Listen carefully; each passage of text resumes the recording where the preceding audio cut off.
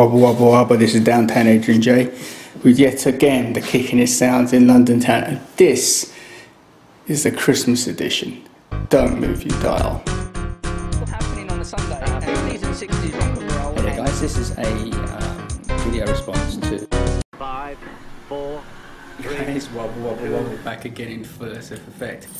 next Part of my garage project, as if you remember rightly, I got the Mastercraft Wall garage cabinet from the previous part.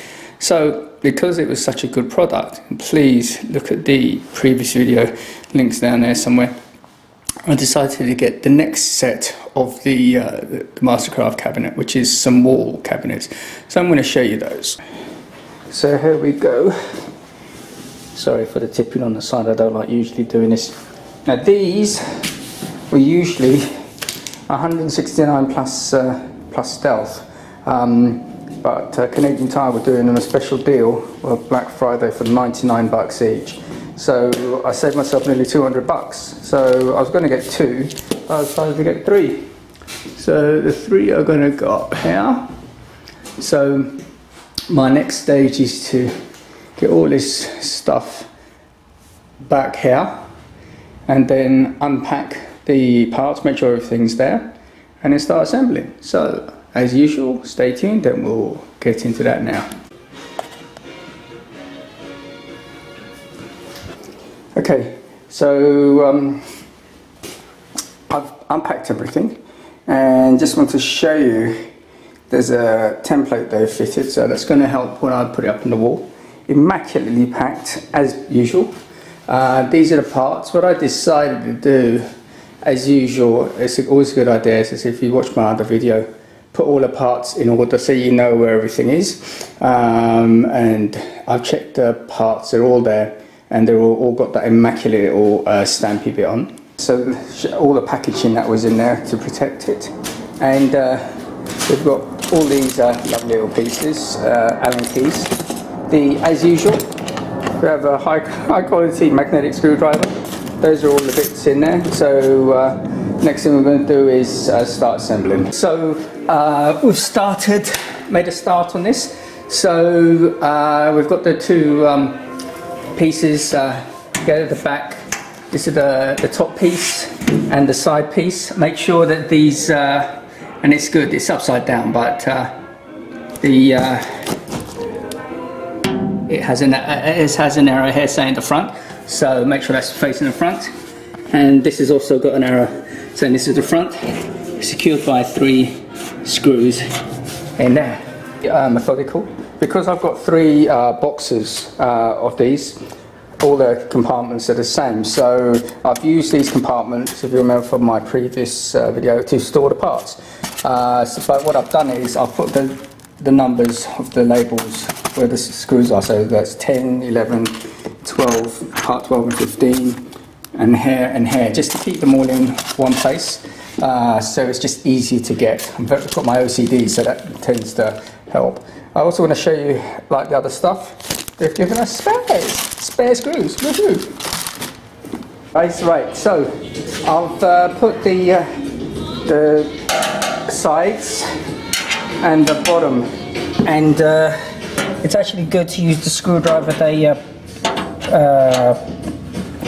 given you, because if you see, it's a bit difficult to get them in with an ordinary screwdriver. Hey guys, right, so the next stage is to get these down. So I'm going to take these brackets and things off, and some of these screws look like they're a bit rounded, so I want to try and get these off, because the recommended height it doesn't necessarily need to be that height, but recommended height for the base of the cabinet is 63 inches, which is about here. So I've got to fit a backing plate to here onto the studs. So let's try and get these things off first, and we'll see how we go.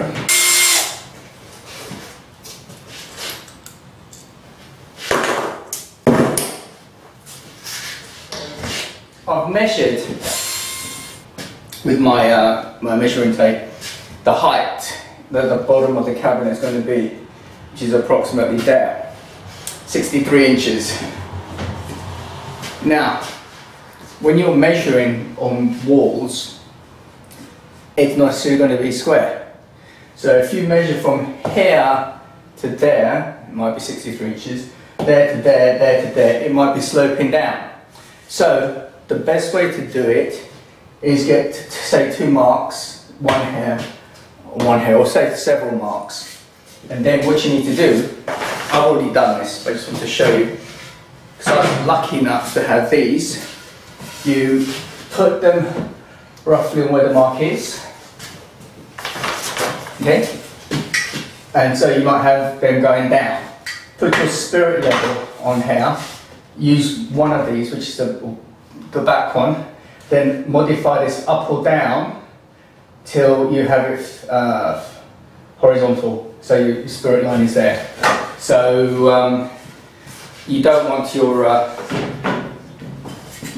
cabinets going down and out. Okay, so now what we're going to do is going to take these off, and with the kit is provided some of these raw plugs, I call them raw plugs, and we need to put them into there. So I was thinking about this last night. What I'm going to do is I'm going to do one, because once you've drilled holes, you've drilled holes, and I want to keep making my place look like spaghetti. So I'm going to fit one up and see how that goes. Maybe do 2 and see how they fit. Well, I don't know. I'll see how it goes. Anyway, that's the next stage. Should hook up like this.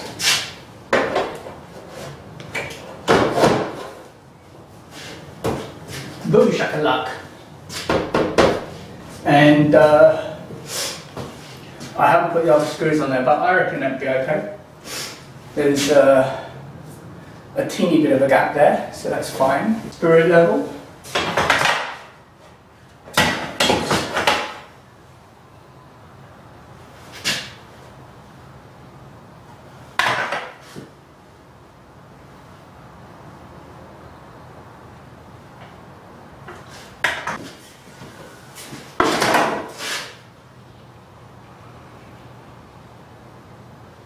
So it's time for a cup of tea, and then I'll do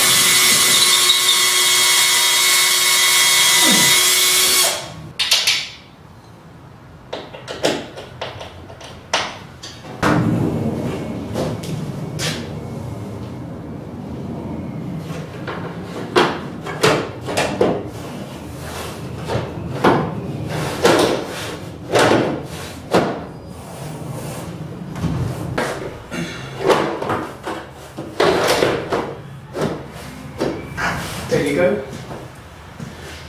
Cracked. So that should be good. And let's just see.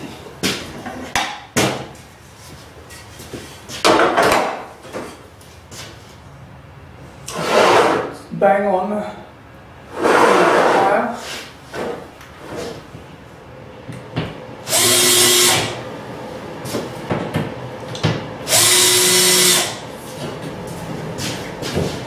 The good thing with having 2 bars is that the weight is spread evenly across those screws. The nice big old fat screws which go in here. So we're pretty. Okay. Let's get this on here.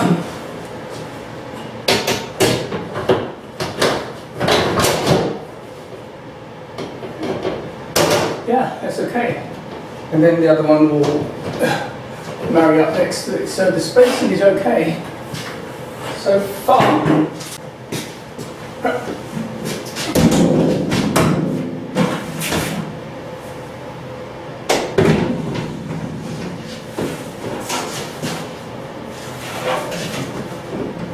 So I'll put the second one together. The second one was a lot quicker and faster, so I knew what I was doing.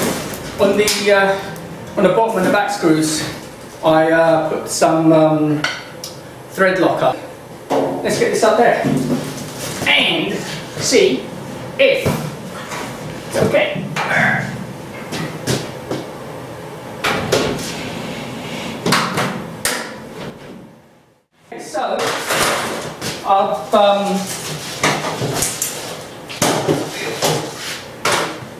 finished the third one. So let's get this bad boy up there.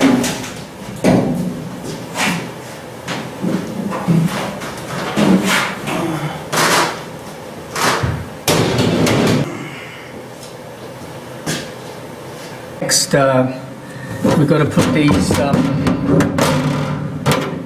these hinges on. I found that the metallic, these are magnetic, and I dip it into the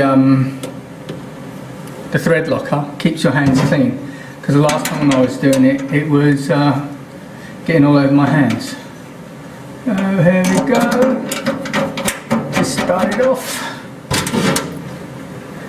You don't really need the thread locker. I like doing that on certain parts just to get everything. And we get our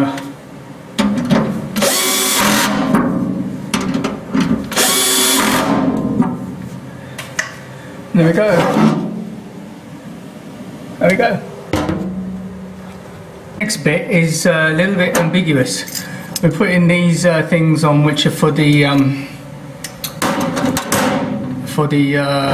doors. Using these special screws. They've kind of got a washer in, and they don't tighten up to catch on here. And I do hope I'm reading these instructions right. They are a wee bit ambiguous because you can put them on two ways, and I'm sure I'm doing it right. So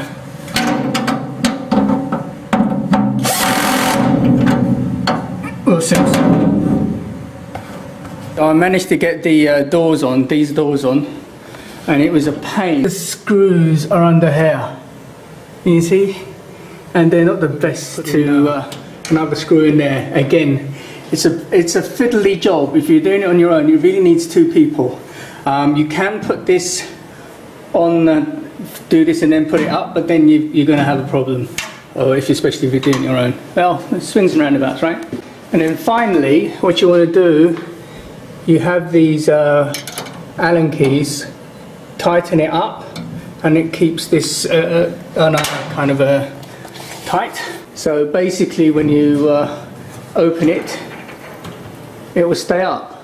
And I have to monitor that. I mean, generally it doesn't stay up for a long time. These feel a bit flimsy, but I don't know, it seems to be okay. Seems a bit wobbly, but we'll see how it goes. And that's it. And there we go, 3 Mastercraft cabinets. Exactly how I wanted it. It's covered up that thing. We've got my Mastercraft cabinet there. Yeah, it's not too bad. Let's have a closer look. Nice feel. Not coming down anytime soon. It's nice, not too bad. Open it up. Kaplam, kaplam, kaplam. Put my I don't know, chemicals or whatever in there. Just keep things off the floor. And there you go. So from yours truly, the Big Adrian J, I hope you liked this exciting episode of my garage build. I've lost track of the numbers. I only know the numbers when I go back on YouTube. So like and subscribe. See you next time. Oh, and I probably won't get anything done till next year now. So I want to wish you guys a very Merry Christmas and a Happy New Year. Stay fresh in 2017. Don't go away. Don't move your dial. We out of here like a thief in the night. God bless you. See you next time.